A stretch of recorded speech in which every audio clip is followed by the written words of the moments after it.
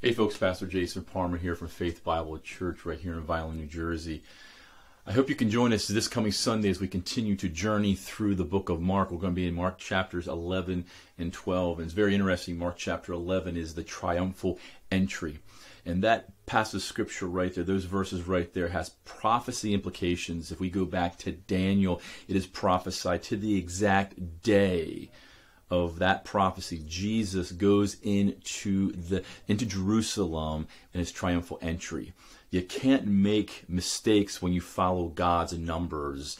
And Jesus, as was prophesied 500 years before, rides into the temple, rides into Jerusalem on a colt, on a donkey. And so we're going to talk a little bit about that and see some of the history behind that. But of course, Mark chapter 11 is the story of Jesus throwing the money changers, and just many other things that we're going to talk about this coming Sunday. Again, for the purpose of Jesus journeying to the cross. We're coming up to the point now where we're up to Jesus' last week, where he will die on the cross for the sins of humanity. And so these stories and these events that his disciples are seeing as he is teaching them what they are going to need to do in presenting the gospel to people after he's ascended into heaven is so vitally important. And what a great application for us. Here we are 2,000 years removed, and we're seeing and we're learning these stories of Jesus, and we're still proclaiming this gospel story that changed the world, that turned the world upside down.